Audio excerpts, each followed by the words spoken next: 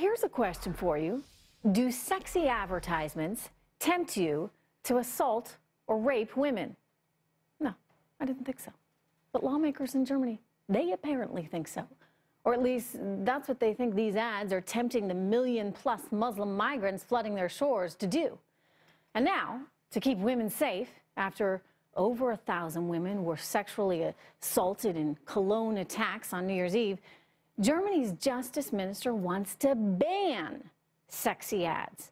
So I guess now ads like this one here would be illegal, totally illegal in Germany if they get their way. But come on, is this actually going to do anything at all to keep women safe? No.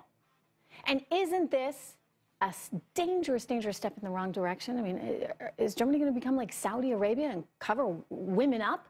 Joining me right now, Dr. Jasser, the president of the American Islamic Forum for Democracy. Dr. Jasser, good to have you back. This lawmaker in Germany wants to create what he calls gender-neutral ads. And, you know, that way nobody would actually feel like they want to go out and rape a woman. Come on. You know, what's your response to that? Trish, it just amazes me how low to the depths of weakness and appeasement. And actually, as a Muslim, it's sort of this bigotry of low expectations that somehow we have this moral relativism where we sacrifice the freedom of individual rights, all in the name of preventing these militant Islamists from acting. And when in fact they're becoming vicarious Islamic theocracies like Saudi Arabia or Iran, where, by the way, women's rights, where they can't wear what they want, they're hit with sticks, they're raped with no rights, they have no bodily autonomy. So to say that somehow letting our own values slide and change what we perceive to be moral relativism rather than moral confrontation is what we should do is actually going to demean women, and I think is bigoted towards Muslims, actually, that somehow we can't adapt ourselves. I would absolutely agree with you. But nonetheless, this is something that the left in Germany is pushing. You know, also keep in mind, Dr. Jasser, it was the left and members of this administration in Germany that were trying to hush up all of those Cologne attacks. It's as though they want to wear these blinders, and they're blaming themselves and they're blaming women instead of actually looking in the mirror and saying, we're the ones who invited all these people here, and we're the ones who forgot that they are not culturally similar to us.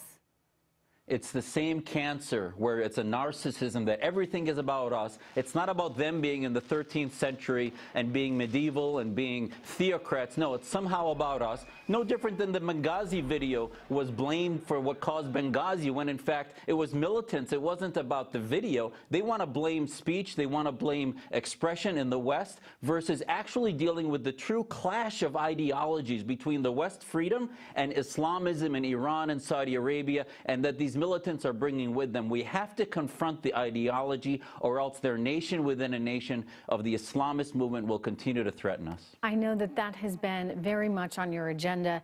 You have been working aggressively to try and have people in your community confront this ideology that in many ways you say is flawed, and you have pushed aggressively for reform.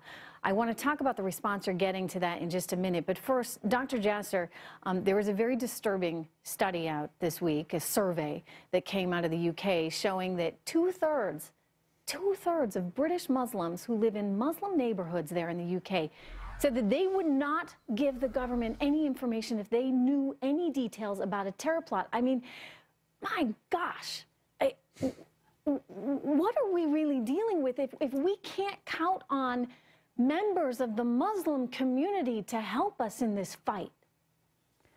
Well, I think we need to learn from this and realize this is why we have a whack-a-mole program in counterterrorism. It's because, yes, there's the 1/3 that would report, but the 2/3 that are sort of this living in the West, they look upon it as the land of war. They see the land of Islam as being Muslim majority countries. They see themselves as visitors, not as embracing the ideology of freedom and liberty of Britain, of Germany, and of America. We have less of a problem in America, but yet these numbers should show us that it is a deep problem where we're not addressing the ideology. Now, the numbers you reported are a bit skewed because they looked at neighborhoods where it was 20% Muslim. But having said that, there's some hope also in those numbers. 70 to 80% said they were keen on assimilating. 70 to 80% in those numbers said that they loved being in Britain, but yet they hadn't breached the bridge of adopting the ideology of Western freedom. If they knew of a terror attack and they wouldn't come forward with more information, that seems like you're identifying more with ISIS